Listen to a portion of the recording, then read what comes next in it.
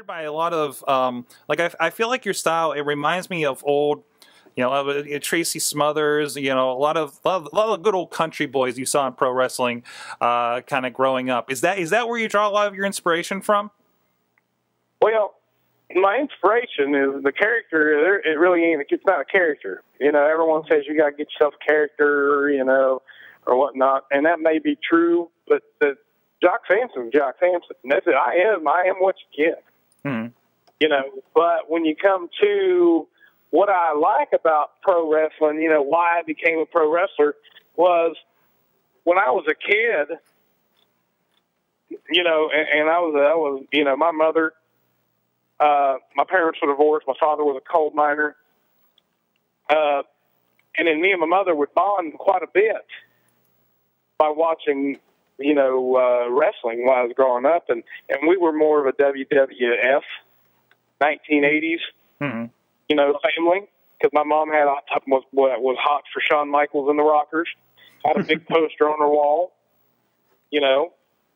and we were real big. She took me to see wrestling, up in Columbus Ohio. There, I can't remember the damn name of the building, but it wasn't Nationwide, because Nationwide wasn't there yet. Mm-hmm. The Columbus Center or something, Ohio Center. That's what it was. And I still remember the main of and WWE. I don't know if anyone remembers the old days. The main event of the show was always the first one before intermission. And then the second main event was the one that was then the last match, what a lot of people call the main event. And I remember getting to see Hacksaw Jim Duggan, go against, try to get his crown back from the Macho King Randy Savage. And I still remember this super well, man, because, being a little kid, I don't know, anybody that was like 8, 9, 10 years old back in the late 80s, early 90s that didn't think Hacksaw Jim Duggan was the shiznit. I had a little foam 2x4. Shit, yeah.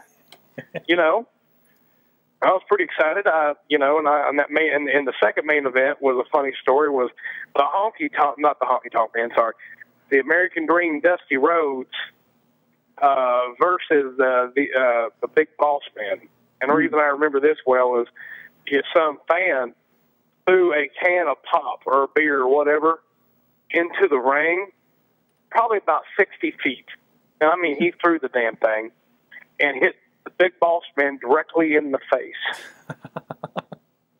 And I still remember him taking down off the steps and hauling ass out downtown Columbus.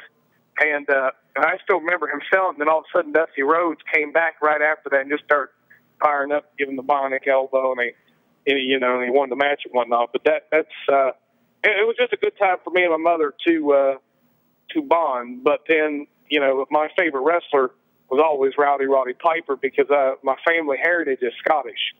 So I've always been big on anything Scott. Even though Ric Flair is my favorite, Roddy Piper probably is the main reason I am what I am, why I like to cut promos and why I work the way I do, is because, I had a thing for being a Scot.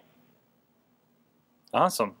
So were you, were you WWF all the way through and through, like, to, the day you started getting into it? Yeah, believe it or not, yeah.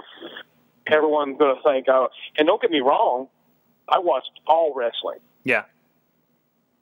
Because, they were all, I kind of realized the styles were different and whatnot. Shit, I remember getting home from school, 4 o'clock, I excited every day because I knew that I was going to see some Texas wrestling on there. And then Saturday afternoons at 5:05 or 7:05, you'd see WCW or the NWA. Saturday night. And I still remember the Varsity Club. And even as a little kid, I don't know if anybody knows, but I'm a sports